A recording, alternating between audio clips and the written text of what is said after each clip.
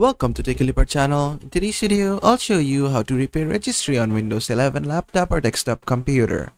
Now, at first, what you gotta do is just go to your search bar, and in here, just search for CMD, and then just make sure to run it as administrator. So just click on Run as Administrator. Then after that, just click on Yes. After that, this window will pop up. Now, just go to the description of this video, and in there, you'll find these commands.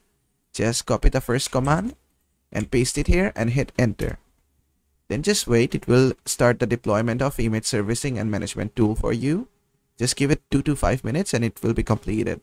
And after that has been done, just go to the description of the video again, and there you'll find another command. Now after doing all this, it will not only repair your registry, but it will also fix the corrupted files and boost your performance for you. So just copy this command and paste it in here and just hit enter.